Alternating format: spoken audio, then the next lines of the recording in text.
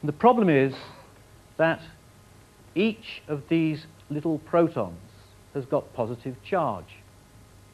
And one of the things that we always learn is that like charges repel.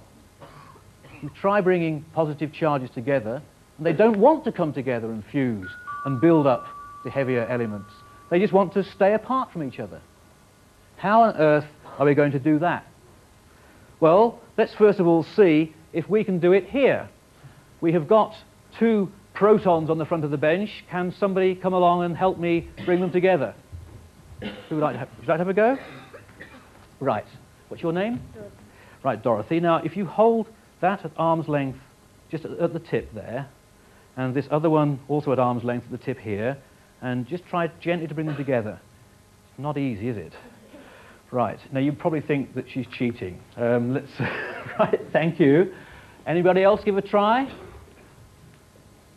Nobody wants to. Do you want to have a try?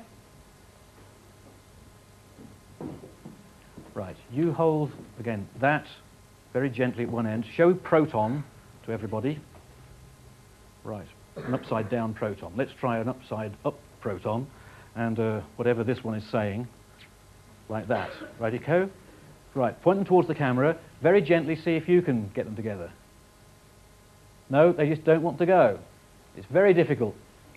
Thanks very much.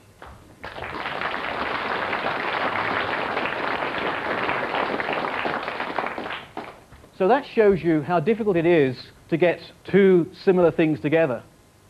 What you're trying to do in the sun is to get the two protons together at a distance less than a millionth of a centimetre.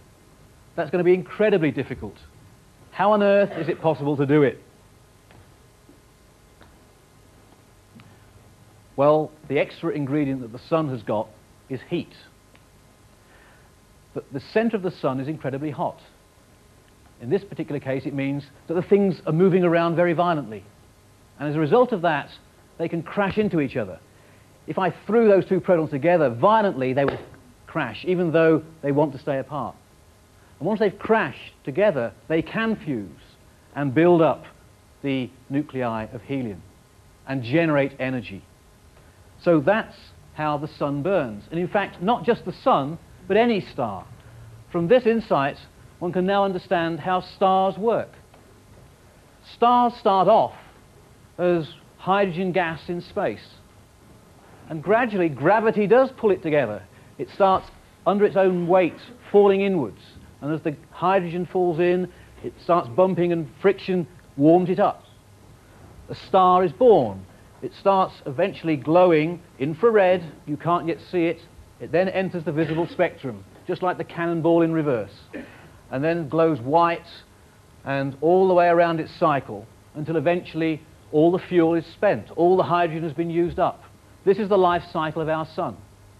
Eventually, all the hydrogen will have gone and the sun will end its life. And in our particular case, it will grow into what's called a red giant.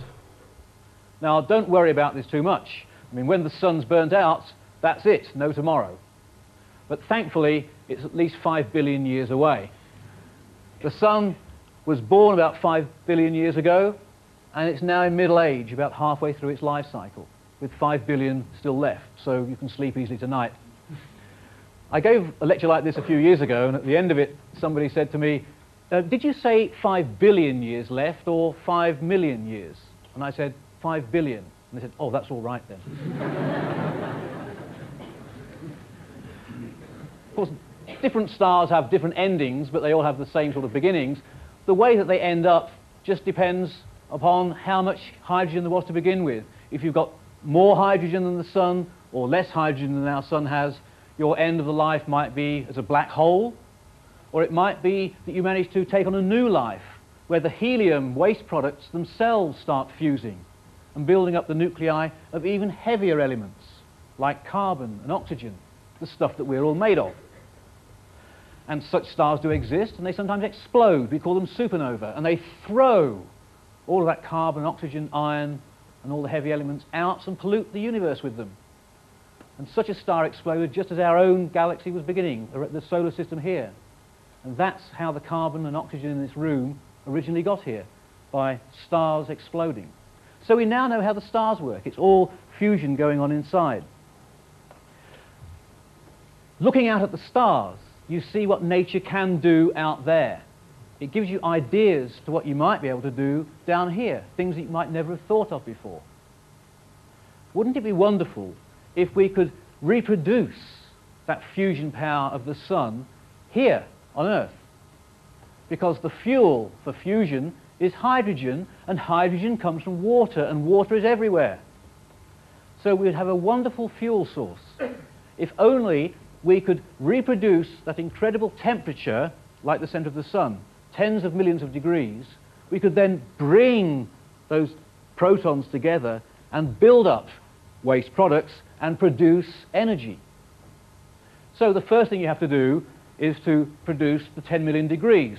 And we have got some colleagues in Manchester who have brought us this powerful machine here.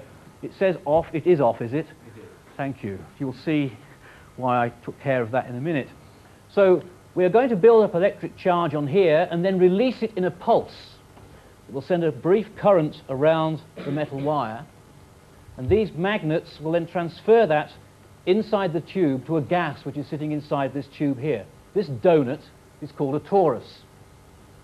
And in that moment, it will heat the gas to a temperature of 10 million degrees.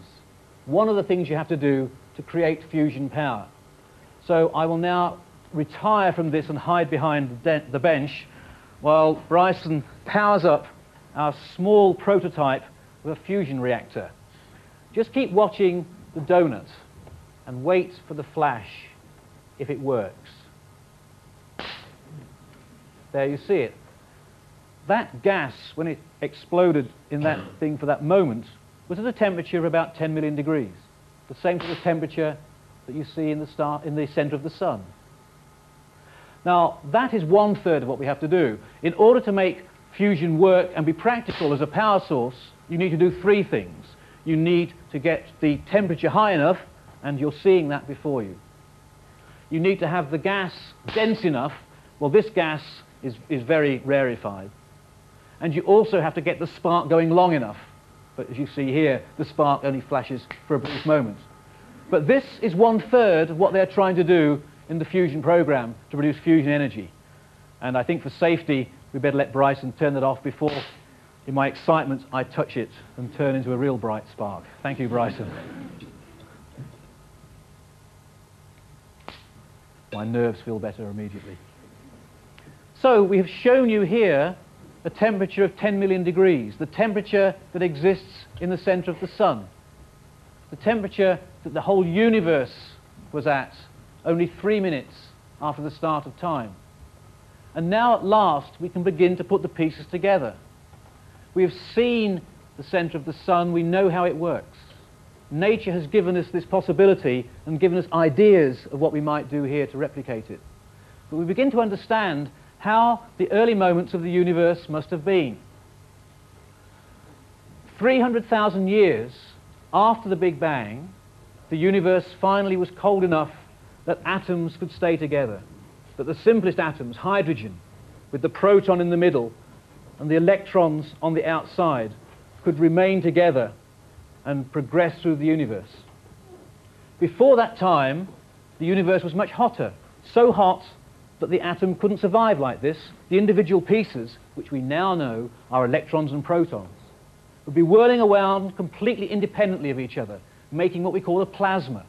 What you saw just now was a plasma. The sun is a plasma. The electrically charged particles, electrons and protons, moving around independently of each other. That's what the universe was like before 300,000 years. Right back to the first 3 minutes. It was at that time when the protons themselves were being formed. And we're going to go back even earlier than that. We're going to go back to the first second and see what the universe was like when the bits and pieces that made up the protons themselves were being formed. And that's for next time. Thank you.